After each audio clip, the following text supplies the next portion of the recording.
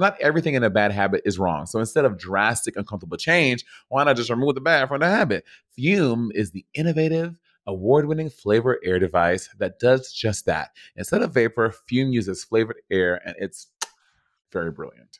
And instead of using harmful chemicals, Fume uses delicious flavors. The magnet part is also my favorite part of it because it's just like you feel, because it's like heavy. I never realized I was a finger fidgeter until I started playing with my Fume, and I really love it. Stopping is something we all put off because it's hard, but switching to Fume is easy, enjoyable, and even fun. Join Fume in accelerating humanity's breakup from destructive habits by picking up the Journey Pack today.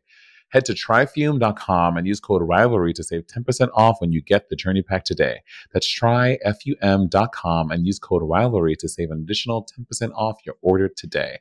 Head to tryfume.com/rivalry and use code RIVALRY to save an additional 10% off your order today. Hi guys, me and Monet know that this is the season for new looks. There is no merrier way to do it than with Pear's new holiday collection. What do you think, Monet? You know what? You can switch up your look in a snap with the top frames for every event and occasion. Whether you plan on matching your PJs and pairs with your little ones, stuffing stockings, or gifting top frames to yourself, these looks were made for the most wonderful time of the year. And the most highly anticipated collection of the year is here. Let your holiday spirit shine with seasonal styles that slay, no pun intended.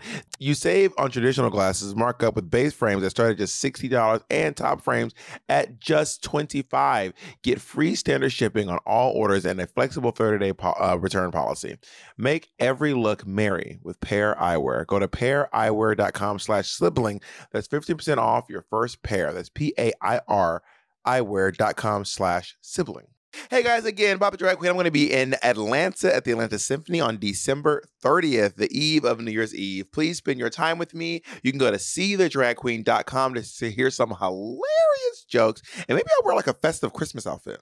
And guys, you can catch me in Orlando and Tampa. I'm going to be at the Orlando Improv on December 6th and the Tampa Improv on December 7th. So if you in Florida, come see your girl Monet Exchange, because I'm retiring these jokes, y'all. This year, this is the last time you can hear these motherfucking jokes. So come see me do these jokes in Orlando and Tampa.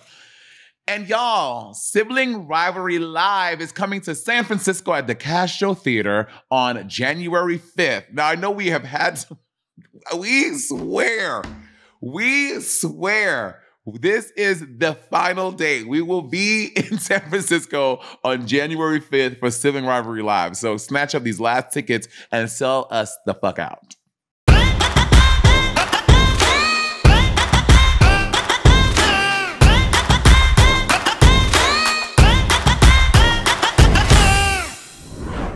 You know love is my weakness. Don't need drugs for some freak shit. I'm just high all the time. I'm out of my mind. I want to stare. Wait, drugs are. I don't need drugs for freak. Wait, I don't need drugs for freak shit. I don't need drugs for some freak shit. I'm just high all the time. So she's like high on life. Like life is kind of high. Yeah. This is Scissors. This is Renaissance. Oh, it's from Renaissance? Which song is it? I'm That Girl. Really? Mm-hmm. Oh, work. You know, I listened to Renaissance all the way through, and then I just kind of picked the 3 songs I listened to over and over again. Can we, I know this advisory, can we just do our spot of our Wrapped and replay? Yeah, for sure. I'm happy to do so. Do you know your top artist? My top artist let me guess. Knowing you, probably one of your little queer friends. Okay, that's not a guess. That's like me saying it's probably some lady for you. That's not. I could say you like other people too. You like Megan Thee Stallion, you like Nicki Minaj. You're guessing. You just guessed a genre. I know. I'm not done, bitch. I was processing with my thing. I was not done. You was like some queer musician. I was not finished. Also, I posted mine already. Where? So you probably cheated and saw it. Trust me, I don't follow you, so I did not see that. Sure you're obsessed. I will say it's Camera Time. You saw this already. No, I did not. Where? Where did you post it? On Instagram. Bob, you talk about Camera Time all the time. Were you stalking me? Camera Time is my #1 artist of the year. I knew it. My number 2 artist of the year is Bob the Drag Queen. She's amazing. Wow, she conceded. She got a reason. She My was number too 3 good to artist be of the rocking year. this. Do you want to try to guess some of my other artists? I was going. You took over. I was fully going to say you keep on derailing my conversation I only gave to you do 2. your own thing. All right, go ahead. Jesus Christ. Monet, do you want to try to guess my artist? I was in the process of Camera Time, Bob the Drag Queen, Cardi B. Nope. Nicki Minaj. Nope. I'm good. Camera Time, Bob the Drag Queen. This one shocked me. My number 3 really shocked me. Monet X Change. Bo Burnham. Bo Burnham is my number 3 most listened to artist. You listen to stand-up on Spotify? No, Bo Burnham is a comedian, but it's not quite stand-up. Bo Burnham is a musical comedian. So I listened to Inside a lot recently. I've been like re-listening to Inside, his album from 2020 or 2021. And honestly, it's really good. Bo Burnham 8. Like if you all haven't watched Inside, you should. Camera Time is my number 1 artist of the year. I just love her. She's amazing. If you guys don't know her, she was on Gay Bars. She's the Pink Ranger on Gay Bars. And my number 4 is a rapper named Connie Diamond, who I just love. She's not queer. Well, maybe she is, but she's not like queer. Like I don't know if she is queer. I didn't know about it. But Connie Diamond is just great. Y'all know I love girl rap. Y'all know I love girl and gay rap. That's like GGT is my kind of is my music. And then my number 5, you should have guessed my number 5, Ocean Kelly. Oh, Ocean Kelly. Ocean Calandra. So my top song of the year was Fever by Camera Time. My number 2 song was Bitch Like Me, Bob the Drag Queen. My number 3 song was Take My Picture, Bob the Drag Queen. My number 4 was so conceited. Yeah. My number 4 was If I Want To, Connie Diamond. And then my number 5 was Move, Connie Diamond, featuring Cam the Man. Bob, that's inappropriate. You should not be your second and third most listened to artist. Well, RuPaul did say, if you can't listen to yourself, how the hell you gonna listen to somebody else? Can I get an amen up in here? Amen, honey. You want to guess my top 5? I'm going to guess SZA. SZA's number 1. I listened to her for 3,565 minutes. I'm going to guess Beyonce. You were right. You know me so well. I listened to Beyonce for 2,163 minutes. There's nowhere you're getting the other 3. There's literally, if you got the next one, I swear to God, I would Venmo you $500 right now. I don't need your money. Yes, you do. And that little hoodie you've been wearing every episode, you do. I'm going to say Kylie Minogue. No. I'm gonna say yes, her name sounds we have the same name. Oh, Janelle Monáe? No. Well, not no like that. I love Janelle Monáe, but damn. Shots fired. I love Janelle Monáe. Kevin Gates? Kevin I said, bitch, bend over, stand up on your toes, arch your bags back, baby, breathe through your nose. Hey. You really didn't strike me as a Kevin Gates fan. I'm really shocked that you're a Kevin Gates fan, Monet. You're so rude. No, it was Victoria Monet. Oh, I was trying to remember her name. I kept trying to remember that name. I was like, who's that one lady you was like pops off? Yeah, Victoria Monet, and then number 4 was Ray, and then number 5 was Jessie Ware. You know, Metro Boomin was close though, because he's my 6th. I love Metro Boomin. Oddly enough, I said my number 1 genre was Broadway, which none of those artists were Broadway. Really? Yeah, I said my number 1 genre was Broadway, which I found kind of interesting. I do listen to a lot of Broadway music. I'm surprised that Jacob's that song from what's the name wasn't Jacob's number 1. Oh, so here's the thing. I'm going to be really fully honest and transparent. Mikey released a song, and I was trying to be supportive. So I had my Spotify looping it, so it would rack up streams for him. And that's why his song is my number 1. And then my number 2... Did you do that for Bitch Like Me? No, I have never been Jacob's number 1. I've never been a Jacob's Spotify rap. But Jacob supports me in a lot of ways. Woo! Cold ass bitch. Jacob said, I will say, I was behind the program where we got our Patreons to buy the album, so it got to #1 on the iTunes rap charts. Oh, so you're saying Rob wasn't behind that? That was a Jacob massive. So Jacob, I hope when my album comes out, you have the same energy for my shit. But and we've discussed it, and we're absolutely can do that for you. No, tell Andy to get his ass down here and do some fucking footwork, honey. Why you gotta bring Andy and stuff? Because you bring in my boyfriend, don't ever contradict. And that's my man, and I'm gonna stand by him too. Jacob is a producer on this podcast, and I'm gonna stand by him too. Andy's minding his business, going to AA, which is a very spiritual experience for him. Me and Jacob be always let you know you don't come for one of us, but I come for the other. Honey. Anyway, my top song was "Boy's a Liar" by Ice Spice, which it had 95 plays. Snooze was second. Did that strike me as a song you would like? I love "Boy's a Liar." It was really trendy. I just don't see you as like much of a girl rap type. Like I don't ever hear you like listening to it or like. What is it? Like Ice Spice is the occasional Nicki verse from like. Besides the occasional Nicki verse from like the early 2000s, I don't ever hear you do any like girl raps. That's why I'm shocked. Because Ice Spice is so New York. Like I listen to Ice Spice and I'm like, I know this girl. Like I know the bitch that be at the deli at 2:00 in the morning acting bangy as fuck and like twerking with her panties on. Like I've seen that girl, so I get that from Ice Spice. Then you will love Connie Diamond. If you love New York, if you like it when they are just straight up New York than a motherfucker, may I please introduce you to Connie Diamond. Connie Diamond is just mwah. She's I'll take a listen to Connie. And she's stunning. Her aesthetic is beautiful. Her aesthetic is like gorgeous. I love the way she looks. I love the way she sounds. I love what she puts in her video. She's great. Big shout out to Connie Diamond. Big shout out to Camera Time. Big shout out to Ocean Kelly, and apparently a big shout out to Bo Burnham. I want to shout out Noah Davis. Noah Davis is this R&B soul. His music is. I met him when he was a writer for Halloween for some of the songs on Halloween, but it was just on the Halloween drag extravaganza that we did 2 years ago. Ginger and I hosted, and Noah is this amazing R&B queer white singer, and he's everything. His voice. Wait, is he the one that goes to Bianca's house sometimes and like? I feel like I met him at Bianca's house one time, and I think he was on Ocean Kelly's album too. I think he was on My Dolphin Has a Virus. Was he? Yeah, I'm almost positive. His songs are very sexual. Like he has a song called "I Want to Fuck You for Christmas."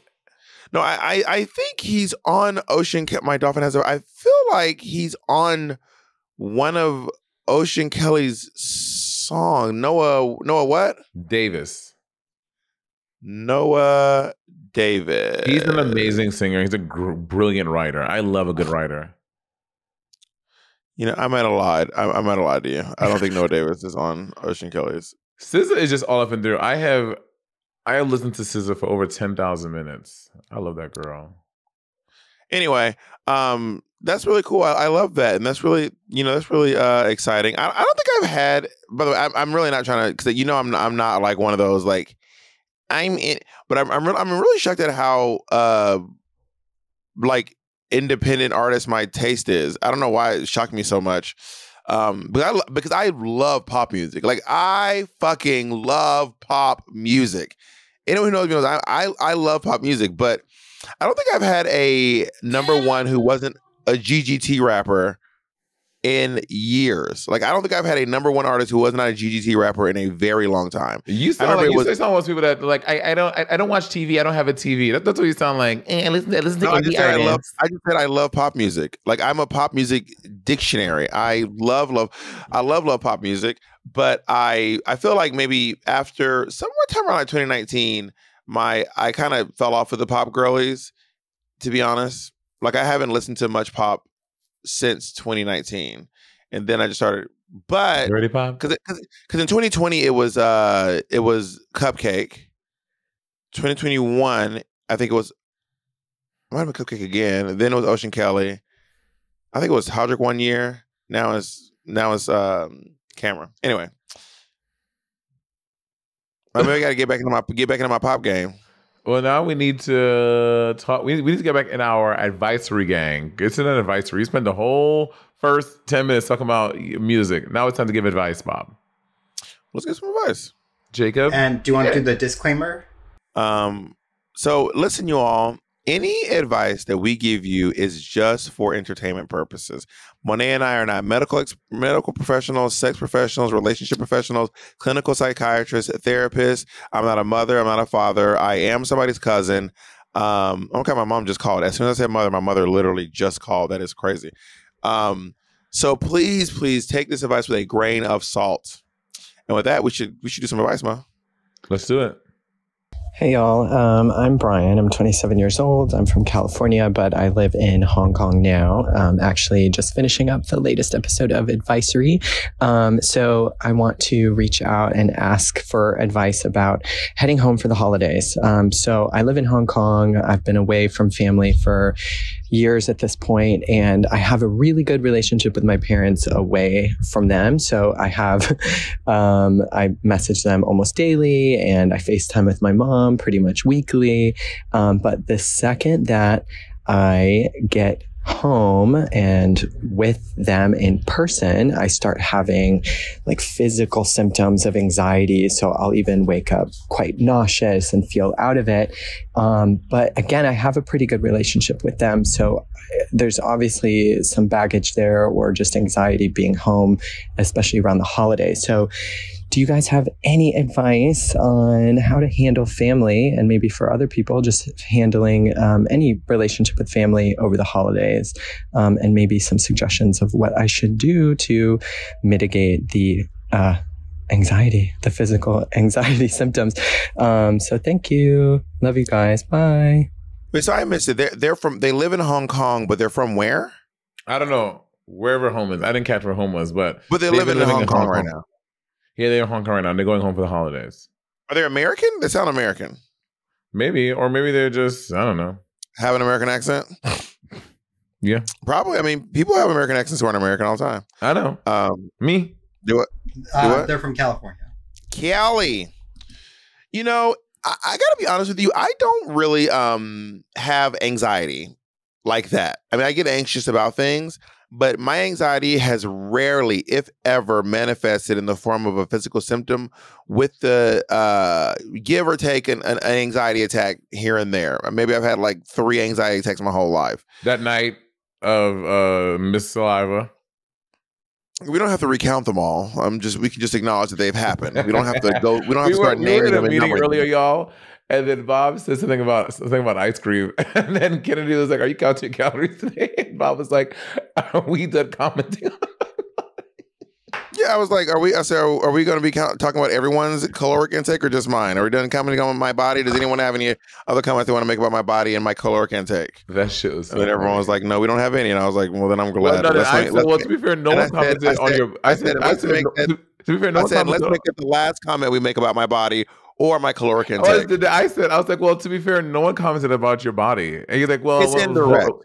It's indirect. It's indirect. If you see a person eating, you're like, damn, do you need to be eating that ice cream? You're not commenting on their body, but you're commenting on the ice cream. So it's Why did you just say what you mean and mean what you say?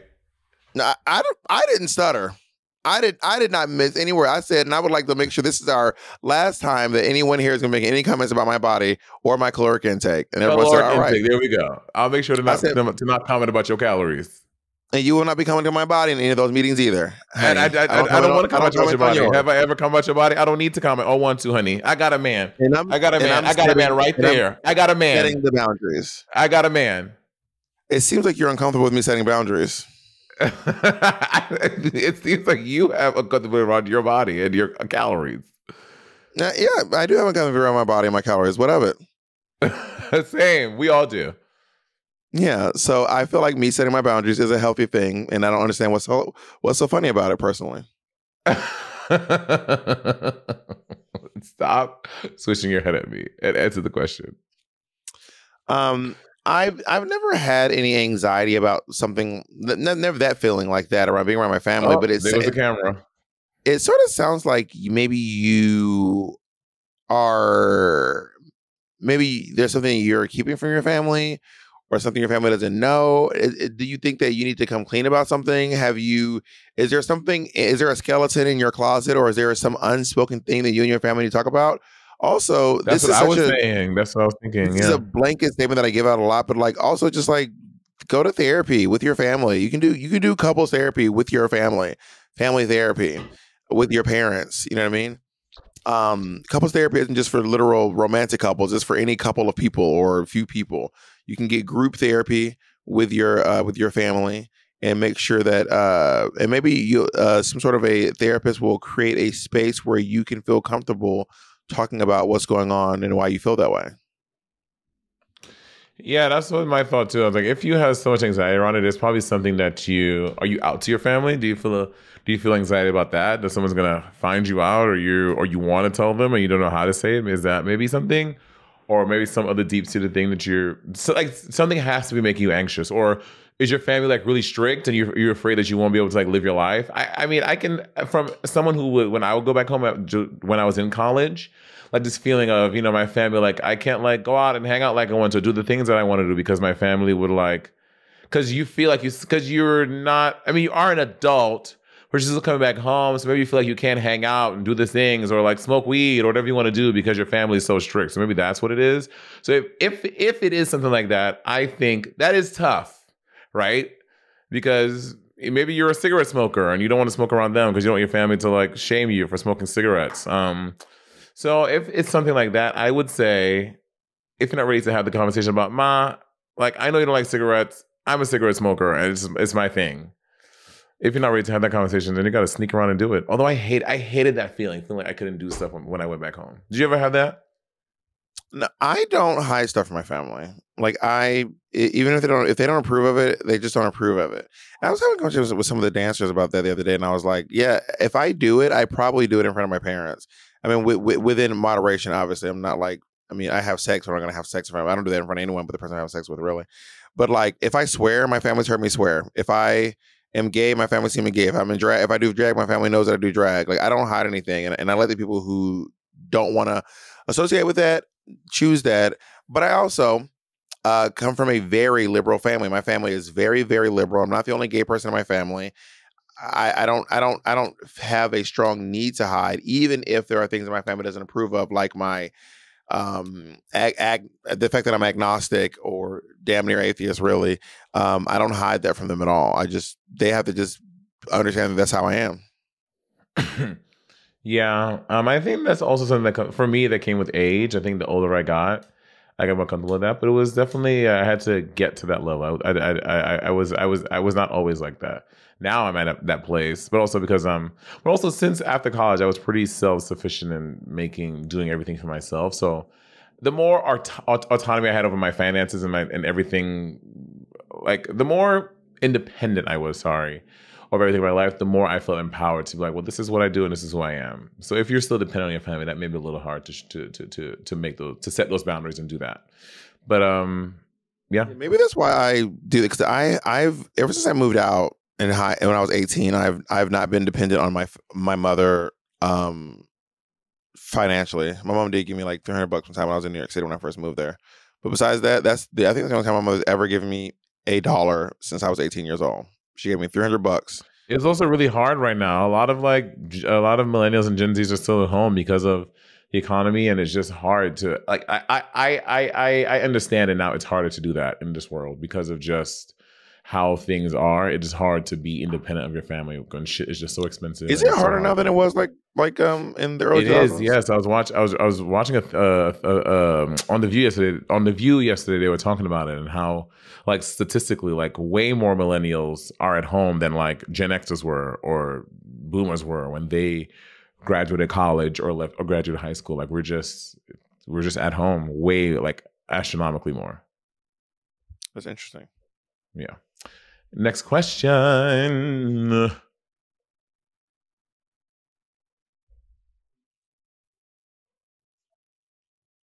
Wow. Hi, Bob, Monet, and Jacob. My name is Logan. I'm a cisgendered gay man. And I have a question pertaining to daddy issues. This may be geared more towards Bob than anyone, but I'll give you guys a little bit of the backstory. So my dad, he came out about 15 years ago after his second marriage. And he has subsequently started using hard drugs and really he's isolated himself. He's been single since. And He went from having a 6-figure income, his own business, and kind of threw that away to kind of almost like hit the self-destruct button. My brother purchased him a little trailer in Back Swamp, Mississippi, and he's been rotting there ever since. And we recently, I mean, of course, we've tried everything we can over the past decade or so to try to get him into rehab and get into this thick skull, but he's super stubborn. And I really haven't had much contact with him over the past 5 years or so. But I recently learned that he's had at least 2 people die of overdoses at his house. And of course, this brings up a lot of thought in my head, thinking maybe there's something I can do to prevent his eventual death from drugs. So I know this question is super heavy, but what can I do to support him from the sidelines while also not having his life consume mine? Any advice would be super appreciated. I love you guys. You know, in retrospect, I really piled the dark questions together, but it gets lighter after this one. It's fine. I'm not concerned. I was like, this is my brother? Jesus Christ. Backwoods, Mississippi.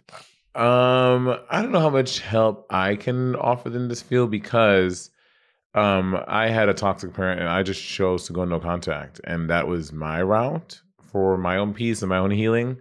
But understand that you kind of want to help but not get consumed by your father's darkness. And I don't know how you set boundaries around helping a parent in that way. I need to think about it a little more. Bob, you have any thoughts? Yeah. I hate to tell you this. There's nothing you can do. You can't make someone get sober. You can't make someone go to rehab. You can't make someone want to be better.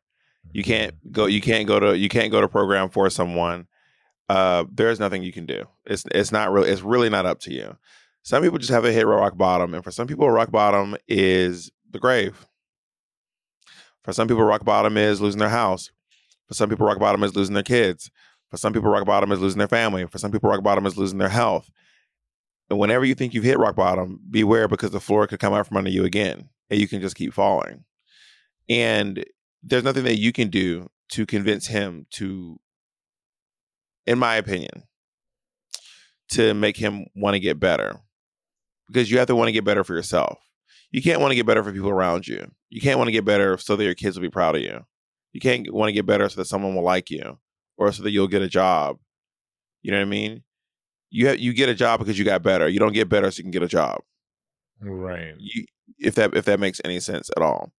And you have to put your sobriety before all those other things. And it just sounds like he's just not there.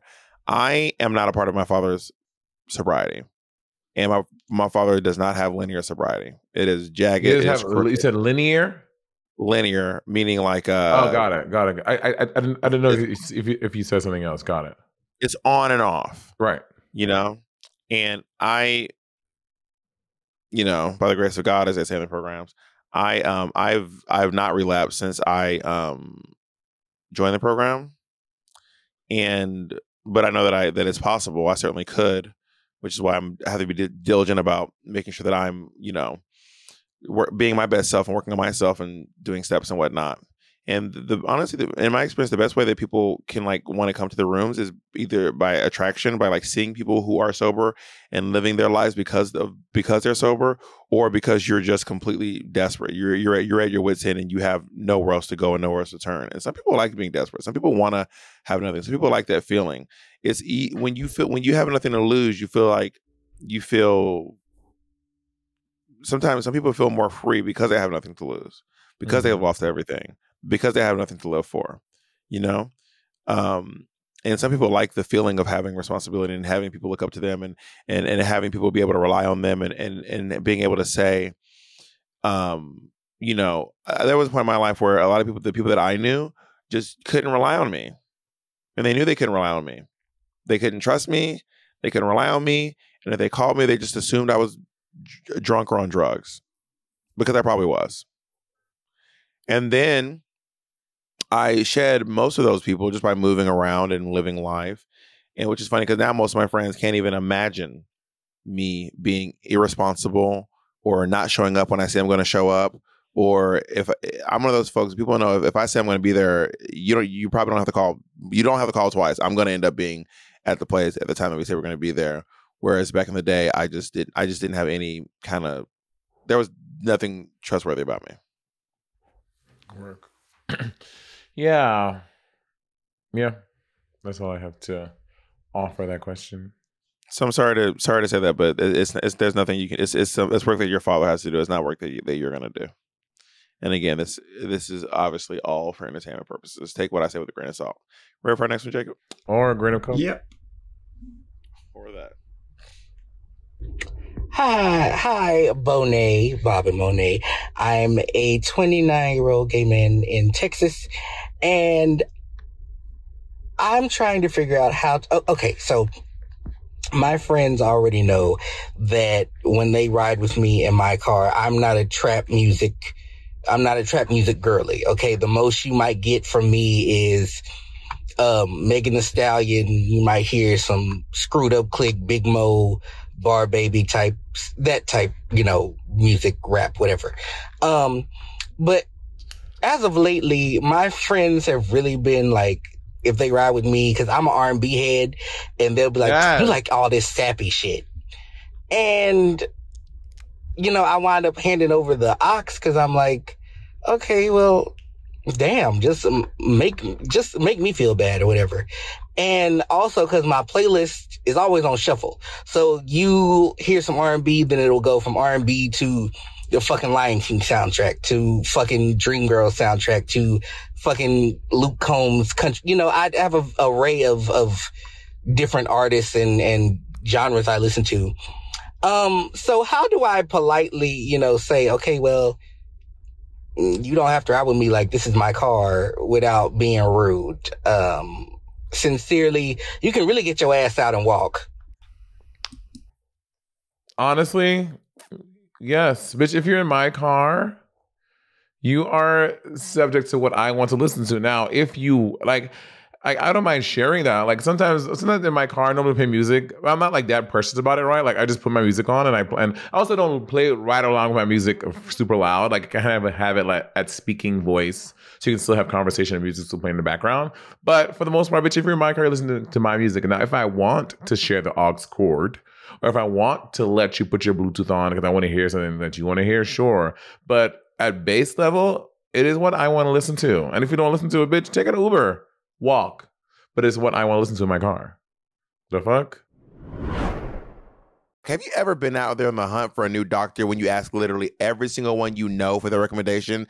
A doctor who actually gets you, listens to you, and makes you feel super comfortable. And finally, after weeks of searching, you find the one. So you can tell their office and they have an appointment available, right? You call them up, find out. But then the receptionist is like, baby, we don't take your insurance. Wipe away your tears, put away the ice cream, and head over to ZocDoc to find and book the doctor who is right for you and takes your insurance. ZocDoc is a free app where you can find amazing doctors and book appointments online. We're talking about booking appointments with thousands of top-rated, patient-reviewed doctors and specialists, and they treat almost any condition you are searching for. After I tried ZocDoc, I would honestly never go back to booking doctors the old way again. It is fast, it is convenient, and I've loved every single doctor I've found through them. On ZocDoc, you can find every specialist under the sun. Whether you're trying to straighten your teeth, fix an achy back, get that mole checked, or anything, ZocDoc's mobile app is as easy as ordering a ride to a restaurant or getting delivery to your house. Search, find, and book doctors with a few taps. Find and review local doctors, read verified patient reviews from real people who made real appointments. Now, when you walk into the doctor's office, you're all set to see someone in your network who gets you. Go to ZocDoc.com/rivalry and download the ZocDoc app for free. Then start your research for a top-rated doctor today. Most are available within 24 hours.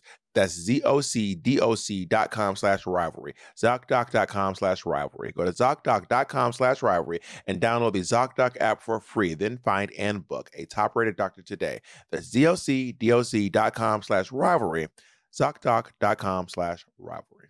Hi guys, me and Monet know that this is the season for new looks. There is no merrier way to do it than with Pear's new holiday collection. What do you think, Monet? You know what? You can switch up your look in a snap with the top frames for every event and occasion. Whether you plan on matching your PJs and pairs with your little ones, stuffing stockings, or gifting top frames to yourself, these looks were made for the most wonderful time of the year. And the most highly anticipated collection of the year is here. Let your holiday spirit shine with seasonal styles that slay, no pun intended. This This jolly assortment features snowy scenes, classic plaids, Yuletide activities, and your favorite festival hues, honey. Wider base frames mean comfort and style for all. Pair has a frame to fit every face with 5 new wider base frame styles. Their growing lineup of frames has options for the whole family, men, women, and chillin'.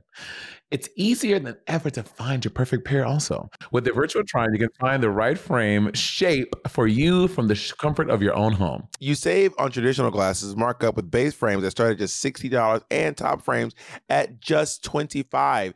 Get free standard shipping on all orders and a flexible 30-day return policy. Make every look merry with Pair Eyewear. Go to paireyewear.com/sibling. That's 50% off your first pair. That's PAIR eyewear.com/sibling. I will say, cold turkey good, okay? We all love a cold turkey, but it's good for Are you sandwiches. a caveman? Cold turkey good. Who you, Cookie Monster? Cold turkey good. Yoda? Well, people try to do that to break their bad habits, but it's not. They also try like hypnosis and all these crazy little things. But what they need to do is try our sponsor Fume, because they look at it in a different way. Because not everything in a bad habit is wrong. So instead of drastic, uncomfortable change, why not just remove the bad from the habit? Fume is the innovative, award-winning flavor air device that does just that. Instead of vapor, Fume uses flavored air, and it's very brilliant. Let's see what Yoda would say. Instead of electronics, Fume natural completely. I can't do this. Instead of electronics, Fume is completely natural. And instead of using harmful chemicals, Fume uses delicious flavors. You get it? Instead of bad, Fume is good.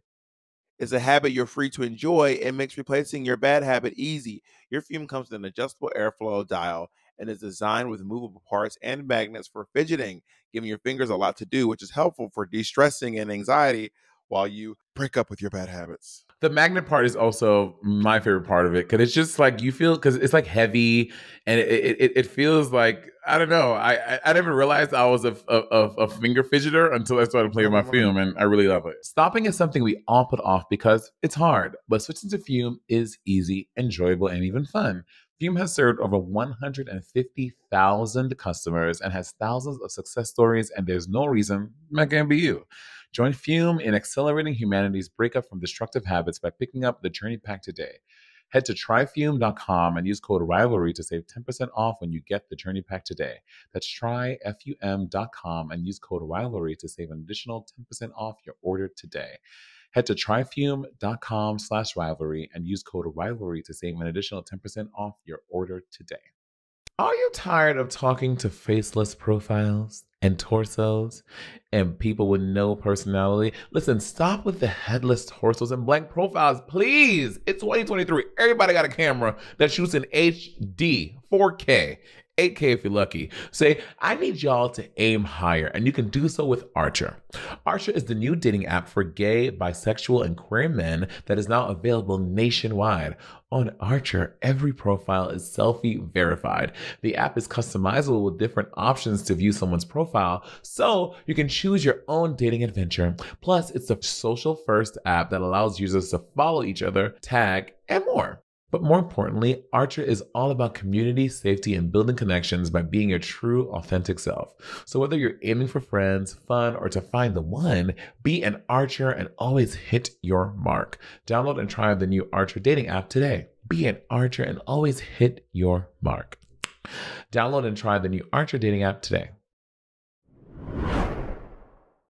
So I have a very different approach to this. One, I don't play music in the car if we're talking. I do not like music in the background. If we're listening to music, we're listening to music. And if we're talking, we're talking. I do not want to hear music in the background while I'm talking. It's hard for me to focus. I think that if people in your car, be hospitable. That's like telling someone if they come to your house, if you're not comfortable here, fuck off. Or you could be like a good host and you can make your home hospitable. I personally think that when you're in the car with people, I believe in giving everyone in the car who wants to a rotation to pick the song. So you open up Apple Music or Spotify or Tidal or whatever music sharing, YouTube or whatever, Amazon, whatever music sharing you do. And then you just say, listen, I pick one, Jacob picks one. And then, Larry can pick one, and then Zach can pick one, and then Monet can pick one, and then Annie can pick one. I think, especially on long trips, if it's like a long trip, I think we should all be listening to music that everyone feels comfortable in.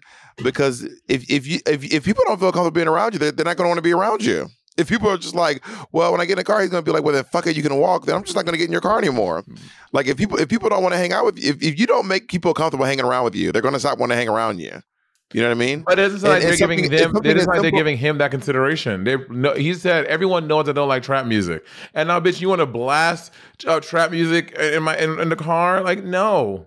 Then do Dream Girls after do Body, and the next song can be Dream Girls, and everyone gets to have fun. Everyone gets to listen to something that they want to listen to. That's just me and how I do the aux cord in my car. If I am with someone who doesn't consider, but like you said though, if I'm in the car with someone who doesn't want to give any consideration to what people can listen to, especially on a long trip, I will just literally never ride with you again because it's unenjoyable. If I don't want to listen to reggae for a 2-hour trip to Palm Springs, and you insist on only playing reggae, then I don't want to do that. By the way, Monet is not. I want to be clear. Monet is not like that. I've gone on several road trips with Monet when she was driving, and Monet does let everyone listen to music. Ask anyone in my car. With me, you, and Tara Hyman drove to your college. We were all passing back and forth the aux cord. There's a whole footage of it. We were passing the aux cord back and forth. Listening to what we wanted to listen to. That was a different experience, but for the most part, when you are, you have your own car. Or like when Andy and I go something, or Patty, or whatever, like I normally put the radio on, or put my playlist on, and I have it at like a low volume because we're normally conversating anyway. So we're not really like listening. If moments where we're like the volume is all the way up and we're all listening to music, which is seldom, sure, everyone is like putting stuff, but 90% of the time we're in my car, the music is on like, let's say it's like from like 1 to 30, the music is on like a 4, just to like a nice little like, just a little something in the background, but we're talking the whole time. I'm rarely in my car just to solely listen to music with people. Ever. I guess you've changed in your days. Because we used to listen to music. Well, we were on like a long road trip, and I'm sure, as we have all told you, myself, Nick, and Mateo at this point, and Jacob, when we would all hang out at Bob's house, it was typically like watching a YouTube video. So we were probably like in the car. Bob suggested something, we listened to it, and they were screaming rant, and we did something else. Like it was probably something like that. We weren't just like in the car, like let's listen to music for 2 hours. It was like a thing. Like we were like making it a point. It also made the trip more enjoyable too. It's kind of like when everyone used to come to my house all the time, and in New York, we would all take turns picking the YouTube video. So like Monet would pick a video, and then Monet. I rarely got to pick. That's not true. So everyone got to. Then Pixie would pick a video, and then Mateo would pick a video. We all would like rotate Pixie what we're listening fingers. to, so that we weren't all just like it wasn't just like whatever pop. Monet said Pixie doesn't have fingers. Jacob? Do what? You said Pixie doesn't have fingers? Yeah, Monet's doing a thing. That's why I ignored it. Pixie does have fingers. Anyway, did you check today? But I think that the reason why people were always coming over to listen is because they all got to have an input on what the fun was when they were there, and it wasn't just it's what I say or it's the fucking highway. That's also different. We're at your house we're at your house hanging out. Like if we're in a car, like we're working at industry. I'm working at Mickey's tonight, and I'm like, I'll pick you up on the way. Like we're not hanging out. We're getting us all to and from work. So just having the music on to get us from point A to point B. Like if we're your house, that's a different thing. We're all like choosing, hey, we're gonna be at Bob's house tonight at 9:00 to all hang out and commune together. That's different than I'm going to work. You want to ride, and then we are listening to trap music on volume 30 for the next 12 minutes. No. Well, they didn't say what the thing was, because sometimes it's like if everyone's going to like to the club and everyone wants to get a hype on the way to the club and stuff. But again, I mean, Monet said what she said, and Monet also has made it very clear that I do not ride in the car with her. I drive myself. I drive myself to anything I meet Monet at. I drive myself there. That is true. Am I making that up? No, I said, as Monet said, I don't get in the car with her. It's not like you're being sarcastic or you're being silly. No, I'm saying maybe because not because I didn't know that Monet had such a strict no one's allowed to play music in her car. That's fun in my car ever, especially if your name rhymes with the rag queen. I didn't say fun, but I didn't know that you had such a strict policy about who's allowed to play what music in your car. I wasn't aware that was such a strong. It's not a policy. But like, if you are like belly aching about, this music sounds terrible, I'm like, bitch, how you come to my car criticizing me my shit? Then bitch walk. I mean, terrible. That's not particularly kind to be like, I hate this music. I also don't know that the questioner was like, they think my music's terrible. But I can see how if you want to go to the club and get crunk on the way to the club, you might not want to listen to Circle of Life.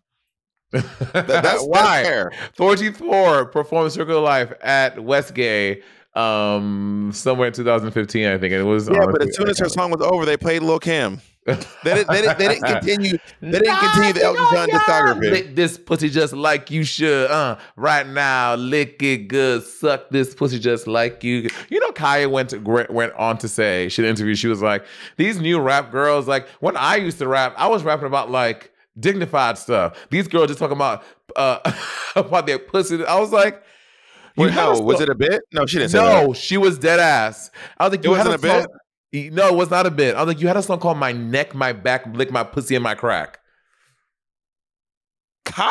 Yes, but she's also a mess. Like, you remember that whole thing with her and T.S. Madison? She's like a little I remember. person. Kaya stay fighting somebody. Kaya stay fighting somebody, honey. Who was the So other like, one who's arguing with these new girls, this all talking about my pussy and this and that and the other. These new girls, like, and we didn't rap about that kind of stuff back in my day. Which by the way, they did. Lil' Kim said, watch how I make the Sprite can disappear in my mouth.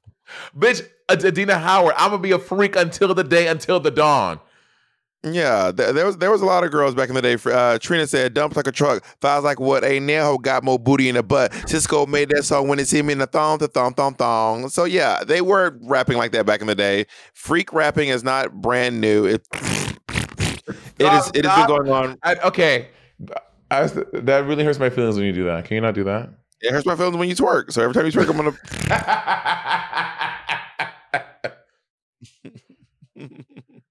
do it every time. Okay. What's our next question, Jacob? Oh wait, Jacob. He said your name too, so maybe you should weigh in. He did say your name. No, that was the last one. Wow, Bob, that's not nice. This Jacob, one said Bonet, Bob and Monet. Oh, so do you have anything to say about dads on drugs? Woo! Okay, what's the next question, Jacob? Not that man should have called my daddy a crackhead. I'm screaming. Whoa, oh, it just occurred to me. What the music? It just occurred to me that man straight up called my daddy a crackhead. I'm for the record, you have also called him that on this podcast Jacob, before as well. Yeah, he's my father. He's my father. He's my father. I think you've expressed turmoil with your dad, and he was like, Bob, I think you probably know what I'm talking about. Yeah, my daddy, Bob would know. Bob would know. If anyone know about a crackhead ass daddy living in a trailer. And yes, my father has lived in a trailer at one point in his life. And you just said a trailer. Oh my God, you got real. A trailer. You said, but you just said a trailer. No, I said trailer. How do you say trailer? Jade, rewind the tape. Not now. Before when you just said, and yes, my dad did live in a trailer. Oh, but he was doing a character with a southern accent. No, he did it because he even heard that he did it. He didn't recognize he did it. Monet, do you have you ever had a relative live in a trailer before? No. Have you ever been in a trailer? No. You've never been in a trailer? No. You've been in a mobile home park or anything? No, I'm from New York. We don't have those in New York though. Like, have you ever been? You haven't lived in New York your whole life? Didn't you live in St. Lucia for like 18 years or some shit? I lived in St. Lucia from 9 months to 9 years old. Yeah, so that was a mansion. And we don't have trailers. St. Lucia doesn't have trailers. There's got to be a trailer in St. Lucia. There's not a trailer in St. Lucia. We have like St. Lucia ain't got trailers. It ain't got deer. It ain't got the moon, the sun. No fish live there. People live in very small houses, probably like the size of like your living room, like before in 945 Amsterdam, and it'll be like drag my living room. Huh? I said drag my living room. Or like the size of your apartment, excluding the kitchen. So like right when you came through that door, when it's like your living room and your bedroom, like that size for like a family of like 4 people. Jacob, you ever been to a trailer park? Yeah. No, you haven't. Where? I feel like I have. I feel like we have cousins. That was a feeling. So before it was now it's a feeling. Well, because Jacob can't recount every trailer he's ever been in. But anyway, I've been in a lot of trailers in my day. And my aunt used to live in a very nice double wide trailer in Forsyth, Georgia. Baby, I remember coming home and being like, Mom, we should move into a trailer. Because at the time we were living in this apartment complex in Ellenwood, Georgia, which is the suburbs of Atlanta, it's Clayton County. And I was like, Mom, we need to move into that double wide. Mom. This thing was crazy. Well, now people are living in tiny homes, which are just like really glamorous trailers. Well, they're not really glamorous trailers. Sometimes they're smaller than trailers, but they're these tiny homes that they make them look really chic and really, they're fierce. Like, I'm like, why don't people just convert or try to get a tiny home instead of a trailer? Because trailers are still cheaper than tiny homes. Like a double wide trailer. A double wide trailer is like the size of a house. Like a double wide trailer is bigger than my apartment at Amsterdam. Really? Bitch, a double wide trailer is huge. Double wides can be massive. They're basically just shipping an entire house. They're basically shipping it in. I wish I had pictures of my Aunt Tracy's house when she lived in the double wide. It was really nice. Have you ever seen those things online where they literally pick up a house and move it to another place? That shit is crazy to me. I've seen it on the road. Yeah, on the highway. Yes, I'm talking about. That shit is. I've seen it with my eyes. I've seen houses driving down the street. I've seen it one time. When I did the Spoleto Festival and I drove from New Jersey to Charleston, South Carolina, and I woke up at this one trip and I'm just looking at a full home on like a thing driving. I was like, this is wide load. Crazy that this just transported this whole home. But you hit a speed bump, you better have home insurance because that whole motherfucker's gonna. Well, how do they ensure they're gonna? I guess they obviously map this out to make sure they have clearance everywhere they go to get this home to its final destination. But it just seems so crazy. Yeah, it is wild, and there's also lots of. I'm currently on cheap old houses. My dream is to buy one of these cheap old houses and fix them up over the course of like 10 years, and I have it be like a retirement home or a place I can just go vacation and stuff. And a lot of those homes are like you can buy the house, but you have to move it. I will give you a house for like $5,000, but you have to move it somewhere else. Like you can't have the land, you can have the house. Gag. Have you seen this new thing that all these smart home builds, but not like electronic, like literally a machine. It can build a house in 3 days and have these weird lines to it. And it's literally like, it's like 3D printing. Yeah, 3D printing a house. Have you seen this? No. Bitch, that shit is wild. But your house has this weird texture to it on the inside too. It's kind of weird, but it 3D prints your entire house. Let me find this little 3D print of a house. I can't. My internet won't let me. I have to look at it myself. Well, Jacob's screen is still loading for me. It's fine. I can find it. It's not a big deal. 3D I was fully sharing it, so I guess it just wasn't going. How concrete homes are built with a 3D printer on Insider Art. I mean, I'm that's sure the one. It's the same tech. That's the one. Wow, 3D printed concrete house in 48 hours. I wonder how much it costs. They're cheap. Interesting. You know what? Maybe this is the future. Girl, it is the future. Google says it costs $10,000 to $400,000. Well, that's a bit of a gap. Well, I think it depends on the size. I'm gonna need Google to reel it in. Yeah, all right. But you have to have this weird texture. I'm sure that they'll figure science about to make it not have that weird. You can probably just drywall over the texture. You can probably sand the texture down, but you can probably just put up drywall or sand the texture down, and it'll probably go away. But no one does it. All of them I see have that. I'm like, no one thought about that yet. Maybe it's part of the aesthetic. Maybe it's part of the vibe. You know. Yeah. Anyway, let's go on to our next one. I'm going to keep my name out so I don't out myself, but I'm a 24-year-old cis female from Jackson, Mississippi, and I want advice on how to navigate the gay dating scene if I don't know if I'm gay or not. I'm attracted to both men and women, and I've known that my whole life, but I've majority been with men, and I've only been with one woman, and I just really didn't like having sex with her. And I know there are a lot of other factors playing into that, but in my head, I'm just like, okay, that means I'm not bisexual. But I still just have this suspicion or just this feeling that I am. And I know the only way to really figure it out is to put myself into the gay dating world and go out with women. But I just feel like I'm lying when I go on dating apps and say that I'm bisexual, because I genuinely don't know if I am. And I feel like it's just rude to go out with people, and if you're not gay, like, I feel like that's like using them as some sort of experiment to determine my sexuality, and just feels ingenuine and just rude. So I just wanted to know what y'all thought about that. Like, is that an okay thing to do? Like, is it accepted in the gay community, or is that like really like just wrong to do that? Thank y'all. Love y'all so much. You know, in exploring your sexual identity and your sexuality, I want you to take away this like notion of like what's right and what's wrong, right? I think that we have all growing up, and you sound, I mean, I don't know what you sound like, but I'm assuming you're like, by our demographic listeners, maybe you're like a millennial or Gen Z or whatever you are. I think that we've like been conditioned to think like what's right and what's wrong. She's fully 70. Say it again? She's fully 70.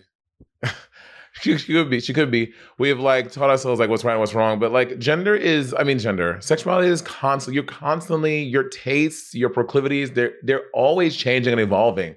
And to lock yourself and think, well, if I don't like having sex with women this one time, then I guess I'm not a lesbian, or like it didn't work these 3 times, so I guess I don't like girls. Like there may be other parts of being with a woman that we're appealing to. Maybe the sex not for you, but you like the emotional availability and you like the intimacy you had with a woman, but maybe not necessarily the sex. Like I have 3 friends now that have discovered that they were lesbians, and in each time, it was the emotional availability of being with a woman. It was the thing that satisfied that part of it. Like that's what made them realize that part of their identity. So I think that you should just train your mind to like, maybe this time wasn't right, but don't close yourself off to having those experiences later and discovering other parts of being with a woman that do appeal to you. And maybe it may not be the vagina part of it or whatever sexual part of it that doesn't please you. There may be other things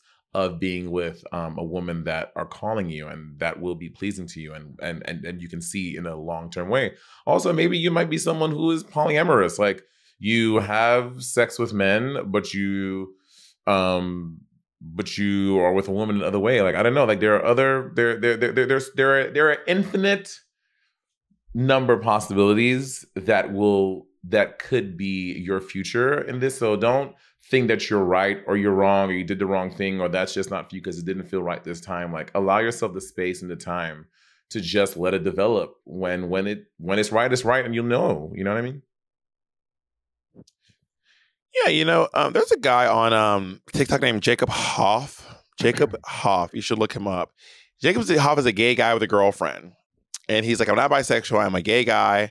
I have a girlfriend and we have sex and I'm sexually attracted to her.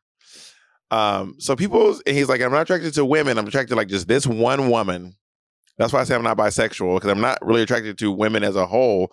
It's just this one woman I am sexually attracted to. But other than that, I am just pretty much exclusively attracted to men.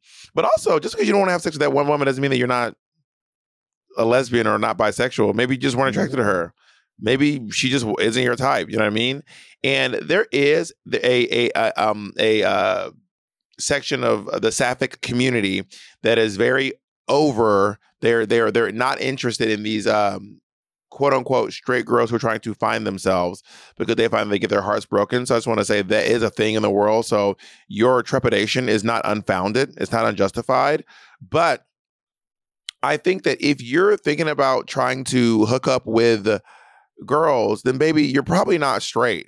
And your queerness or your bisexuality does not have to be 50-50. There's this idea that if you don't want to hook up with men, if you're not as equally attracted to men as you are attracted to women, then you can't be pansexual, you cannot be bisexual. It has to be right down the middle. If you are mostly attracted to men, but you only like a certain physical attributes of women, or vice versa, that doesn't mean you're not bi or doesn't mean you're not pansexual. It just means that you're not on this 50-50 scale. You know what I mean?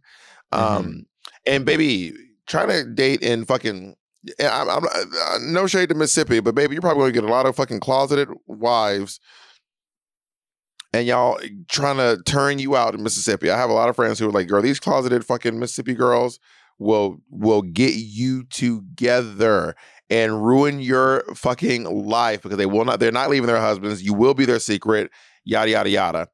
And for all intents and purposes, they've probably been betrothed to this fucking dude ever since, you know, their parents were high school football players together and blah, blah, blah, blah, blah. And then it becomes that and they're stuck with these dudes. And now they find you at the club and they want to just eat a little puss and move on. Yeah, I have a couple of sapphic friends who are like, girl, don't fuck with these. Do not fuck with these married women. Do not fuck with these married women. They will fucking ruin your life. They will turn your shit upside down. And that's not from experience. I've never fucked a married woman once in my life. Yes, you but have. That being said, who? Me. Married woman. Oh, was I the one who fucked you from All Stars? Mm-hmm. So just so you guys know, I do think that you should probably take your ass over to Birmingham or up to Nashville or over to fucking somewhere in New Orleans or Baton Rouge or somewhere, because Mississippi did not have a lot in terms of queer. I don't think there's any gay bars in Mississippi. I think the last gay bar in Mississippi closed. I think. Does Birmingham have a lot? Yeah, Birmingham is a pretty big town. It has a lot of. It has like 1 or 2 gay bars. Birmingham has gay bars. Yeah. Oh. Birmingham is Alabama is a small state, but to understand the difference between Georgia, Alabama, and Mississippi, they're on a scale of like countryer, countryest, and Georgia is country. But when you go to Alabama, you're like, Jesus Christ. Baby, Georgia is the big city. And then you go to Alabama, and then you go to Mississippi, you're like, what is happening? This is crazy. That's what Mississippi is. Mississippi. I've never been to the state of Mississippi. I don't think so. Mississippi is wild. Mississippi is a wild, wild place.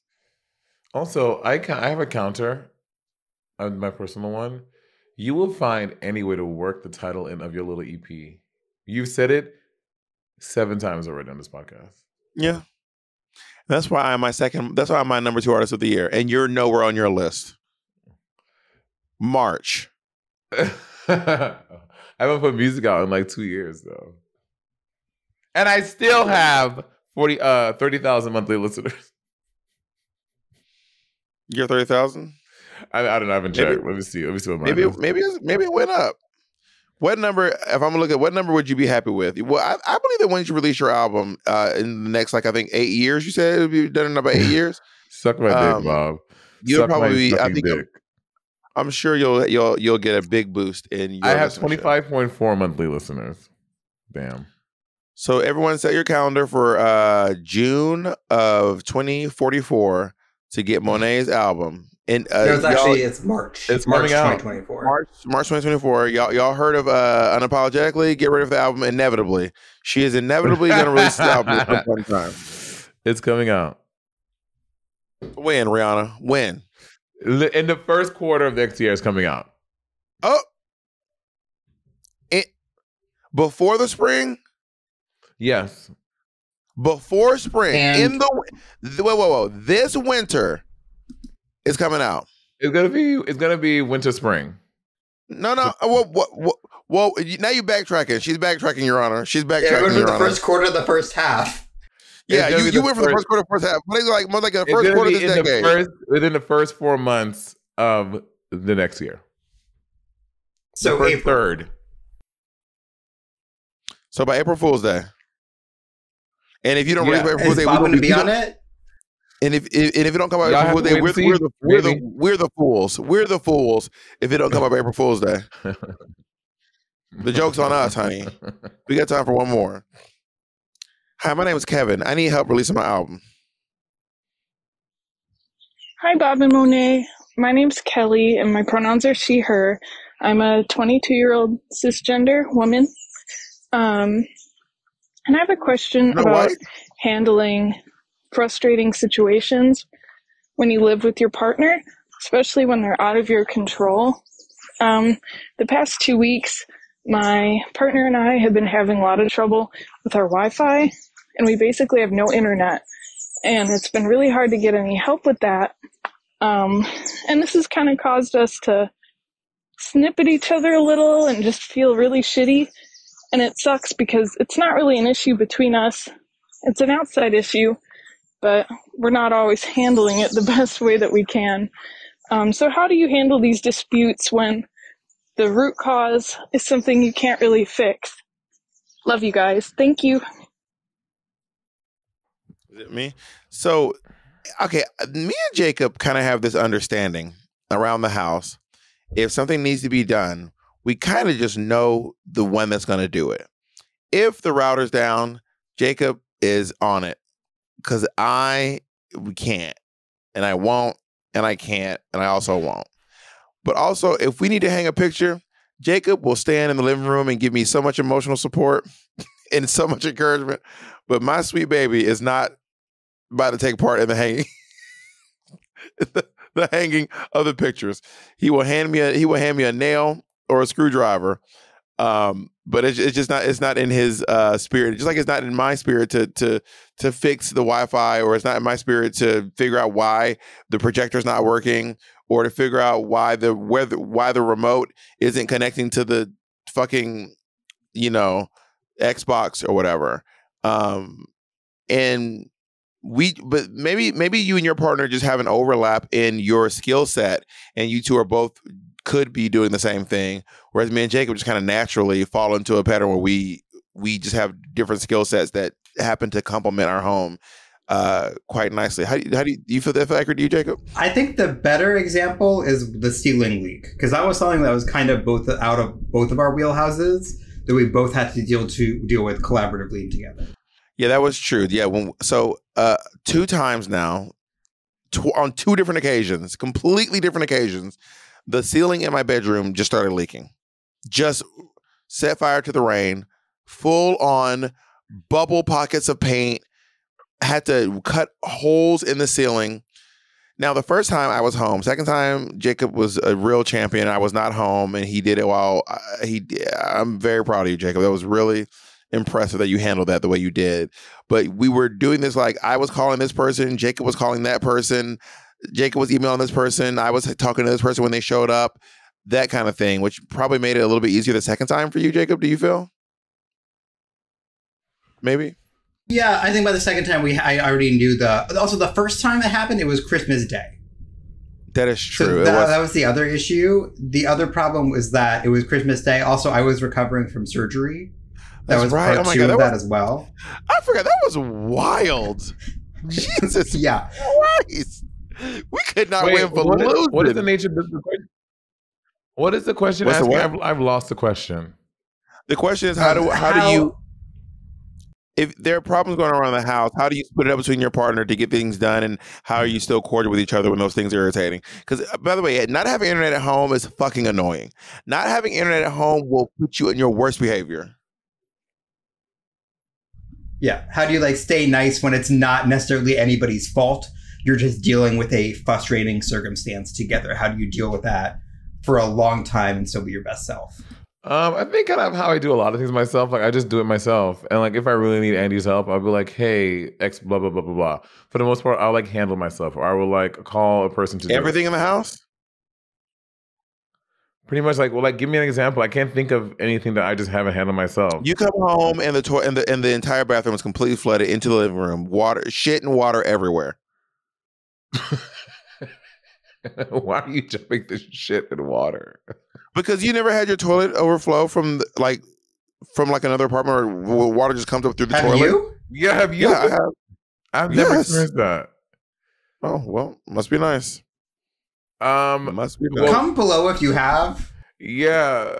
Bob was like, okay, you come home. They're pretty common. Bob was like, you come home and you find a burglar who he's killed your cat and he's barbecuing filleting a fish on your stove. How do you handle that, bitch? Okay, your toilet overflowing is a lot more common than a burglar killing your cat and filleting fish in your house. You just get okay.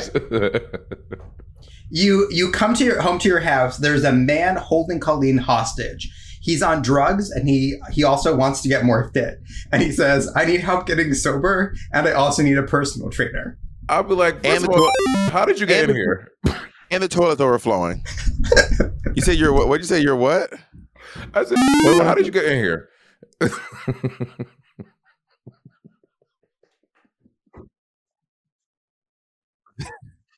That is all our time for today. Just bleep it. Just bleep it. Just bleep it, y'all.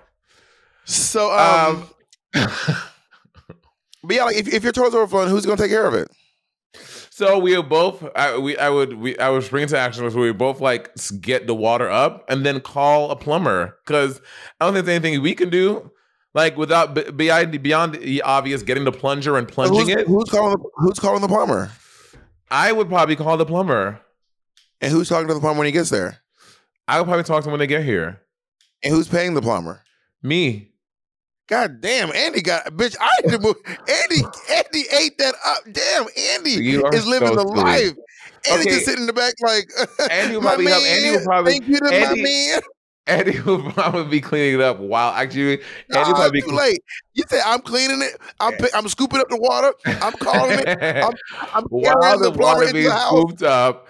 I will probably be calling because to avoid it getting worse. While that's happening, we're probably what's happening. Okay, we walk in together. Boom. We both get towels. We're thinking it up. As we get in the towels, I am already on Google Maps. Plumbers in my neighborhood. Calling on speaker. Hi, we're trying to get this up. Our toilet's overflowing. Do you guys have anyone rush and get here tonight? Boom. They'll come over. And then, but we're both doing that together. Let's say you're trying to build a house, and like somewhere in the midst of all this, your planner lost the blueprints to the house, and you have to go all the way down to town hall to get blueprints for your house. Otherwise, it cannot go forward. What is Andy doing in this situation? That's what are there two people to do in that situation? One person will get them. Why are two people going to do that? Let's say you have a Thanksgiving Day dinner and there's no gas. You have no gas in the house, and you have to figure out how to get gas in your house on Thanksgiving because your family's coming. What's Andy doing? I'm going to get. Bitch, Andy is living the life. I need to get on this Andy shit. I need to get on this Andy shit. God damn. Andy's probably gonna go get a can of propane, and I'm calling SoCal Gas because I don't know where did you even get propane from? Did Andy go get propane? No, that didn't happen. What are you talking about? We got the gas. We have a whole podcast about it. Yeah, but we got the gas. I told you what happened. I explained what happened. Did you listen to how the solution was resolved? Yes, but did Andy also leap into action? What was Andy's leap toward the action? There's nothing for him to do. I just called SoCal Gas and they came and put the gas on. I need to give me this Andy situation. Andy is living the kept woman. You are so Jacob is the kept woman. Jacob, don't be taking no notes from Andy, Jacob. You still doing your little chunks, honey. Don't be taking no notes from Andy, Jacob. You still doing your little chunks around the house. What chunks? Jacob maintains our home, but I don't even be there. How is he maintaining your home? I don't even be at home. Jacob got our curtains installed. Jacob organized the painters to come to the house and do that whole thing. Andy moved us from one place to another because I was out of town. So Andy took care of that home move by himself. Jacob single-handedly took all of our furniture into our home. New York to California. No, he did not. Kennedy did that. Please. Patty did it actually. No, Kennedy. Patty was working with me. Patty and Kennedy. No, Patty did 945 to thing. Jacob was there too. Jacob, what you do? I mean, I wasn't there. No, so Kennedy organized the box, and then Kennedy, Free, and I moved the entire apartment out of the three of us moved everything out of the apartment into the pod, and then the pod shipped it over, and then together, me, you, and Kennedy moved us out of the pod. And the through line there is Kennedy. So what I'm hearing is if Kennedy wasn't a part of this, both y'all niggas would be a mess. Kennedy worked very hard, but I'm just saying my baby was picking up boxes, honey. Boxes on boxes. And I'm a very small man. And by box, y'all, this was Jacob with his box. Oh, baby, when I tell you Jacob will have the smallest box. When I tell you Kennedy will be like a pack mule, and Jacob will be carrying a ring box and be like, Jacob was like, "Oh, this shit is heavy. What y'all got here?" What time when me and Jacob were living in a bedroom in WeHo, when we didn't have a place yet, I said, Jacob's like, I'm going to the store. Can you give me something? I said, Jacob, can you just please bring me back a 2-liter of Diet Coke? And he was like, okay. Jacob came back with a 16 ounce. I said, Jacob, I wanted a 2-liter. And Jacob was like, those are heavy. I would just like to, for clarity, I'm a New Yorker, so I walk everywhere. So I didn't want to go through the streets of LA, walk in 15 minutes, looking crazy carrying a 2-liter. Jacob, I think that's understandable. It is not a refrigerator. Jacob said, those are heavy.